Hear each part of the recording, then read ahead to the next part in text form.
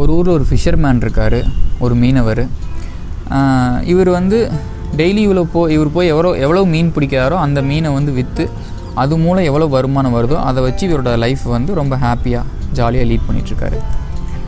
எந்த ஒரு டென்ஷன் எடுத்துக்காமல் ரொம்ப கூலாக வந்து இவரோட லைஃப்பை லீட் பண்ணிகிட்ருக்காரு. இப்படி இருக்கும்போது வந்து ஒரு நாள் வந்து எப்பயும் போல் போய் மீன் பிடிக்க போகிறாரு.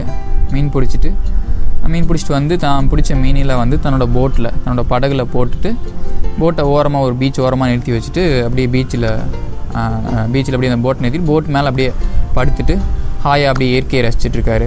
அப்படியே வந்து கடல் அலைகள், வானவில் இதெல்லாம் பார்த்துட்டு அப்படியே இயற்கையை ரசிச்சிட்ருக்காரு.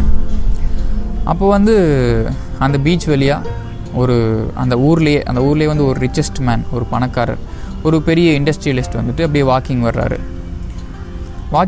இந்த ஃபிஷர்மேனை பார்க்குறாரு. இந்த ஃபிஷர்மேனை பார்த்துட்டு வந்து ஒருவேளை இவன் சோம்பேறியாக பார்த்துருக்கானோ, எந்த வேலையும் செய்யாமல் பார்த்துருக்கானோன்ற ஒரு எண்ணம் வருது. உடனே இப்போ இந்த ஃபிஷர்மேன்ட்டு கேட்குறாரு, என்னப்பா உனக்கு தேவையான மீன்லாம் நீ பிடிச்சிட்டியா அப்படின்னு சொல்லி கேட்குறாரு. உடனே அந்த ஃபிஷர்மேன் சொல்கிறாரு, ஆமாங்க ஐயா, எனக்கு இன்றைக்கி எவ்வளோ மீன் தேவையோ அவ்வளோ நான் பிடிச்சிட்டேன் அப்படின்னு சொல்கிறாரு. உடனே இந்த ரிச்மேன், இந்த பணக்காரர் கேட்குறாரு,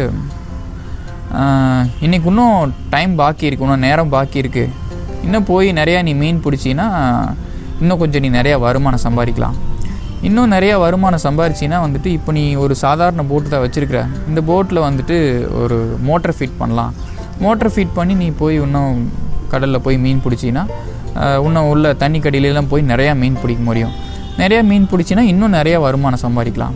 இன்னும் நிறையா வருமானம் சம்பாதிச்சின்னா வந்துட்டு இன்னும் உனக்கு தேவையான நைலான் நெட்ஸ், கொஞ்சம் குவாலிட்டியான நெட்ஸ் எல்லாம் வாங்கலாம். இன்னும் குவாலிட்டியான நெட்ஸ் எல்லாம் வாங்கினீங்கன்னா இன்னும் நிறையா மீன் பிடிச்சி இன்னும் நிறையா வருமானம் சம்பாதிக்கலாம். இன்னும் நிறையா வருமானம் சம்பாதிச்சிட்டிங்கன்னா வந்துட்டு இப்போ நீ ஒரு போட்டு தான் வச்சுருக்க, இன்னும் 2 போட்டு வாங்கி விடலாம். ஏன் நீ தனியாக ஒரு கம்பெனியை ஆரம்பிக்கலாம். அப்படிலாம் நீ ஆரம்பிச்சின்னா நல்ல ஒரு டைம் வந்து நல்ல நிறையா பணம் உனக்கு வருமானம் வர ஆரம்பிச்சிடும். அப்போ வந்து நீ இன்னும் என்ன மாதிரியே நீ ஒரு டைமில் வந்து ஒரு பெரிய பணக்காரனை மாறிடுவேன், என்ன மாதிரி ஒரு பெரிய ரிச் மேனை மாறிடுவேன் அப்படின்னு சொல்கிறாரு. உடனே இந்த ஃபிஷர்மேன் கேட்குறாரு, ஐயா நீங்கள் சொன்னதெல்லாம் சரிதான், ஆனால் அதுக்கப்புறம் என்ன பண்ணுறது அப்படின்னு சொல்லி கேட்குறாரு.